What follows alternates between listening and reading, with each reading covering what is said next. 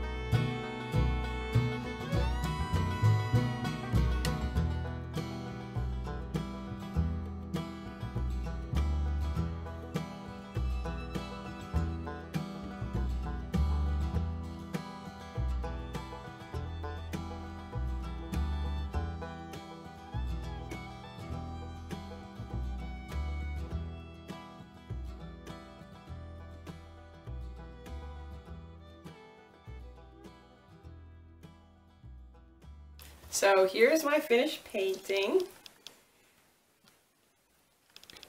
So I really enjoyed doing this painting, especially because I was able to like paint in sections. Like I did this section first because it was separated by a tack, and then this section, and then this section, and it kind of just gives you a reference point to work off of when he has like a bridle on. And I also enjoyed doing the bridle. I hope you enjoyed this video. We're going to be doing lots of painting videos in the future.